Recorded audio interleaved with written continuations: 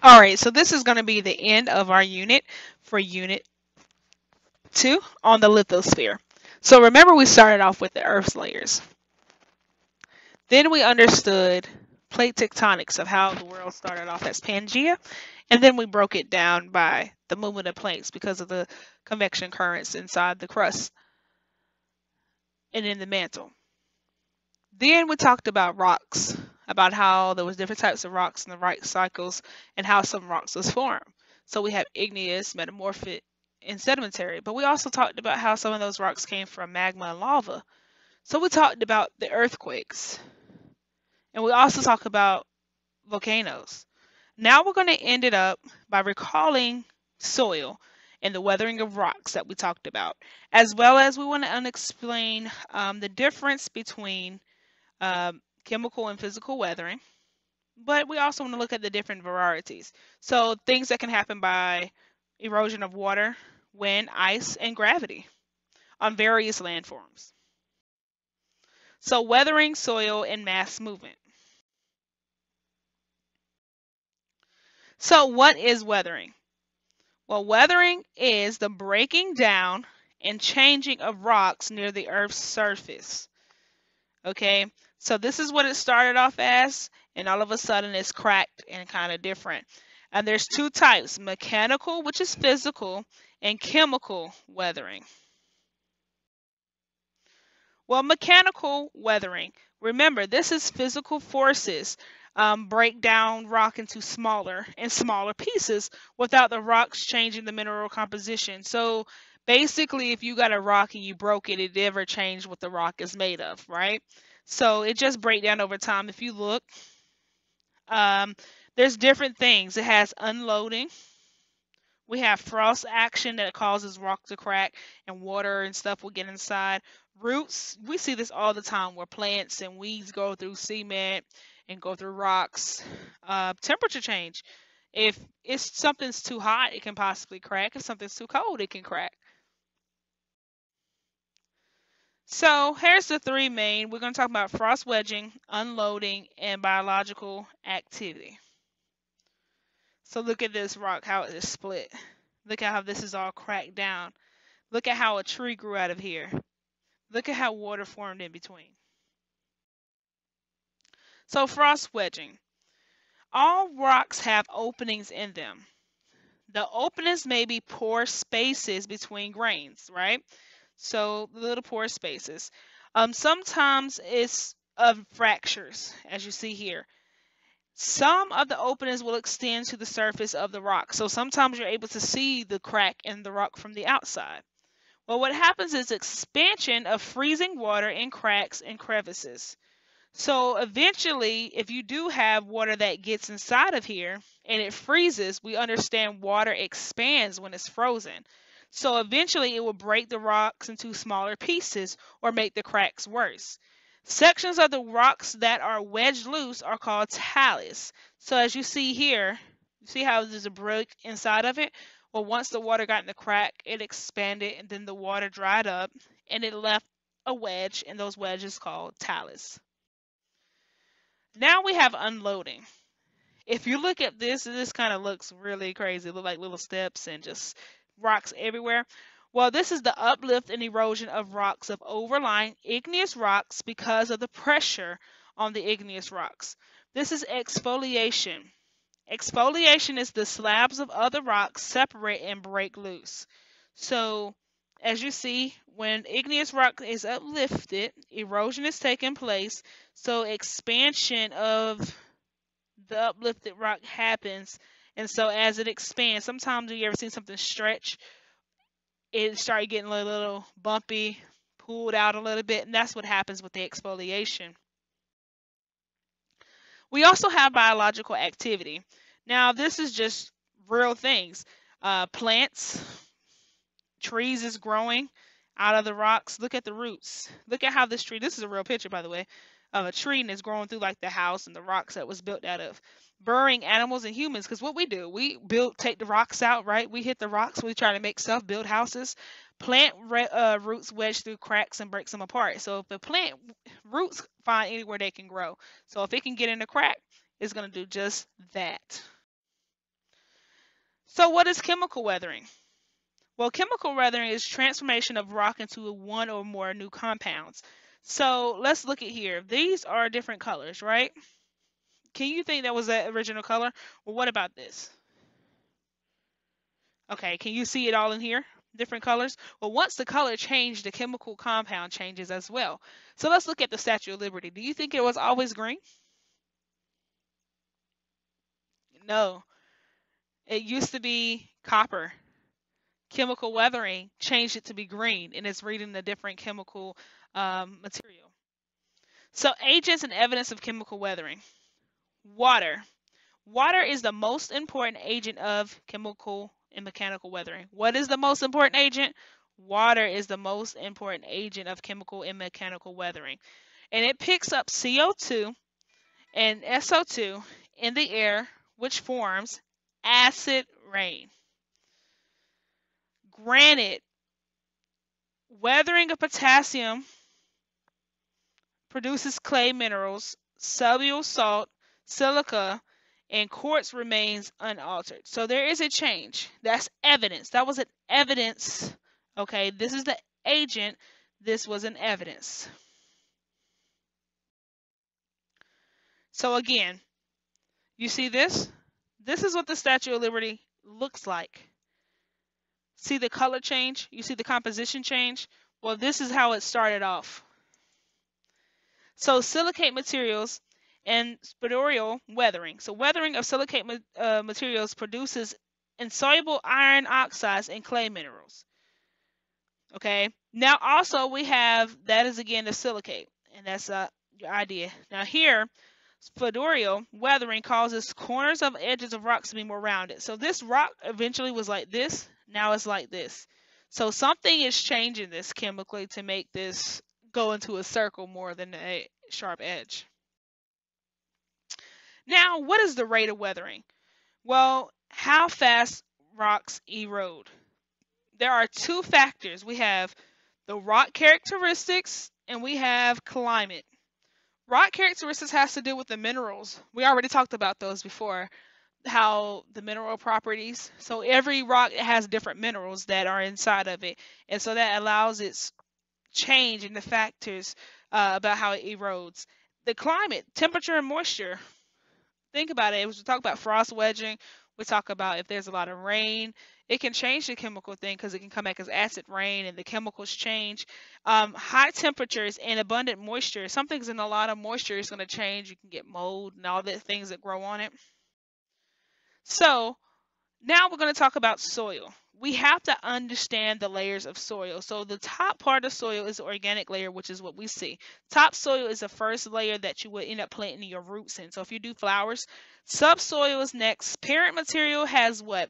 You start seeing rocks, but bedrock is the whole bed of rocks. So soil is a part that regolith that supports the growth of plants. If you don't have soil, your plants are not going to grow.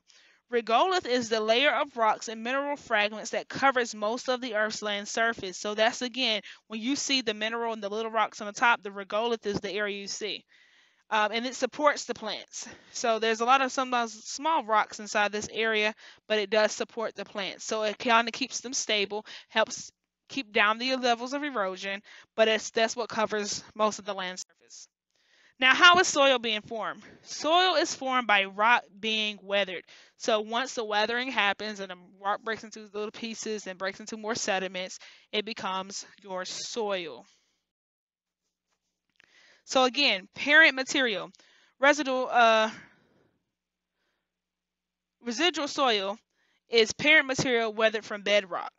Okay, as you can see here. I tried to make sure you could see it in pictures. Transported soil. Parent material has been carried elsewhere. So the material flowed down here, came from here, and you see it's a mixture, right? So it's not, it can be carried by wind, because if you're walking outside, sometimes sand hits you in your eye, but you really don't know where that sand came from. It probably traveled from the beach and took a long time to get here. So the characteristics of soil, soil composition. Soil has four main components. We have mineral matter, okay, that's 45%. Humus, right here, which is a part of dead organisms. So let's say bugs died or animal died. Humus is the decayed remains of the organism. Water is 25%, and air is about 25%. So we have the characteristics of soil. So the characteristics of soil is going to help us also understand the soil's texture. The texture refers to the portion of different particle sizes. So one of the first one is sand is large. Sand. Okay? Silt feels like flour and it's kind of soft. There you go. Clay is a bit smaller, but it can get hard. It's not something, it's kind of sometimes can be liquidy, muddy, but it can also harden. Now the mixture of all of them, which is the best for plant life, is you want loam. And loam is this, where it's a mixture of all of it. Now we have to understand the characteristics of soil. So if I was trying to tell you, well, how can we get a loam percentage? Or how would I know if I have loam? Well, you want to, here is a thing, we're going to try to find it. So 60%, you have to know how to read this too for your final exam. So 60% clay,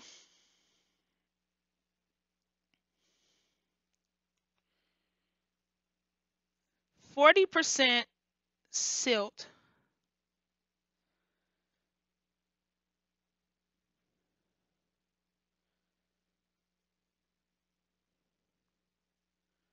Let me change my clay. I need to put it to 20 because clay reads left, right. So 40 silt and 40 sand. Well, these numbers meet, so 20 right here is clay. Okay, as you see, it's red. 40 silt, which is green, and 40 sand. Right here, this is where they all touch. What type of soil do I have? I have loam. So again, you have clay is, as you see, is horizontal lines. Silt is diagonal, and so is sand diagonal. So characteristics of the soil, we also have soil structures. So soil particles lump together to give it its structure. So sometimes we have just crumb, we have platy, we have blocky. So here is like a picture of some of it as well. So we also have to understand how these things change over time. Well, time, climate, organisms, and slope. Time is important for all geological processes because the longer soil has been formed, the thicker it becomes. So over time, soil gets thick. Okay? Over time, soil gets thick. Climate has the greatest effect of soil. Okay? Organisms furnish the organic matter of soil. However, slopes have poor soils. So the thicker your soil is because it's been there for a long time. Climate has the biggest effect on soil formation. What makes a soil better? If we have some organic matter. What is bad? Soil layers. So you have to understand the layers. So the first layer we have is zero horizon, which is your humus, which is again the decayed areas. Your topsoil is horizon A. E horizon is your alluviation layer, okay? Your subsoil is the B horizon. Your C horizon is a regolith. Your bedrock is the R horizon. This is your soil profile. So how does water erode the soil? Well, rain uses gravity to move soil, okay? So if you was somebody who pressure washed and you had water always hitting that same spot, it's going to disperse the dirt into another area as well as clean up. But it also causes erosion because I'm hitting against something and I'm making it do it.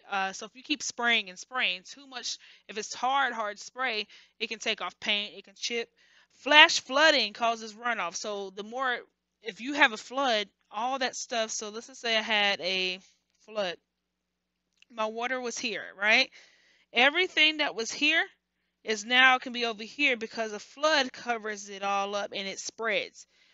Strong winds. If you got wind, Wind is going to move water, and then when you walk in, wind can be blowing particles everywhere.